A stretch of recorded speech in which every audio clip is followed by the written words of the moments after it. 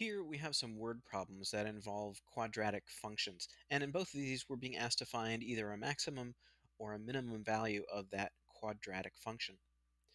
And if you think about quadratic functions, it's either an upward opening parabola, might look something like this, and in that case you can find, well, the maximum value is going to be infinity because these two arms stretch on up forever. But it does have a minimum value here that you can find out, and it's going to occur at the vertex. If you have a downward opening parabola, the opposite is going to be true. It's going to have a minimum value that's a negative infinity, and it's going to have a maximum value that happens here at the vertex as well. So knowing where the vertex is means we can find the maximum or minimum value of these quadratic functions. And there's a pretty nice shortcut for finding out where the vertex is. If you have a quadratic equation in the form of ax squared plus bx plus c, that typical form, then the location, the x value of your vertex is going to be at negative b over 2a. So you just need to take this coefficient of the x term, put it over 2 times the coefficient of the a term, take the negative of that, and that's the x coordinate of your vertex. Let's see how that works in this first problem. It says a ball is thrown vertically upward. After t seconds, its height h in feet is given by this function. H of t equals 120t minus 16t squared. What's the maximum height that the ball will reach? So if we think of this, somebody starts on the ground here and throws a ball up, and it reaches the top, and then it comes down again. So how high did it go? So we want to know that vertex, the location of that vertex, and when we find the location of the vertex, that'll tell us how far along the x we are. Then we can use that to calculate the height here, or the y, for this function. Now, don't get confused about this function. They've put well, in this case it's t rather than x. They've put the t coefficient first, and then the t squared. So our b in this case is 120. So if we're going to find, well, we're not finding x, we're finding t. If we're going to find the t coordinate of the vertex, it's going to be 120. That's our b value here, over 2 times a, so that's 2 times negative 16, and then of course this thing has a negative sign out in front of it. Okay, so that is our t or x coordinate of our vertex. If you do all the number crunching there, I think you get 3.75. This value we can put back in for t in both these places and calculate the function value, h of t value. That's going to tell us how high that ball gets. So we would do this. We would say h of 3.75 equals 120 times 3.75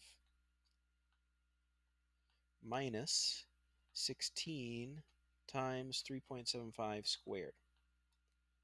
So as you can see, there is a bit of calculation with these problems. Let's see, 3.75 squared times the negative 16, that's a minus 225.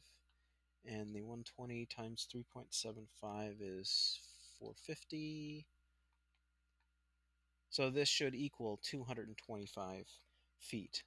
So that is the maximum height of that ball. So this is one way to do it. We're using this handy little formula here for the location of the vertex, and then plugging that value once we get it back into the original equation to get the value of the function. You could also solve this graphically if you have a graphing calculator available. And let's try that on this next one. Let me read the second problem. It says an aircraft factory manufactures airplane engines. The unit cost, C, the cost in dollars to make each airplane engine, depends on the number of engines made. If X engines are made, then the unit cost is given by this function. Okay, so C of X is 1.2 times X squared minus 720X plus 117,273. What's the minimum unit cost? Okay, so this is an upward opening parabola. So it's going to have some value Here, that's going to be the minimum. So we're trying to find the vertex. We can find the vertex by plugging the numbers into this form and then taking that x value and plugging it back into this function, although it looks like a lot of calculation. So I think I'm just going to try to graph this one and see if we can read the vertex from our graphing program. So let me turn over to desmos.com here, and we'll see if we can type this in. So I'm just going to say y equals x squared minus 720 x plus 117,273, I think. Just go back and double check I got that right. 273, yeah. Okay. Now, I don't see anything on my graph, but that's because these numbers are big, so it's probably hanging out here somewhere. So I'm just going to zoom out a bunch. Ah, that looks like our minimum value is going to be... Oh, I forgot the 1.2. There we go.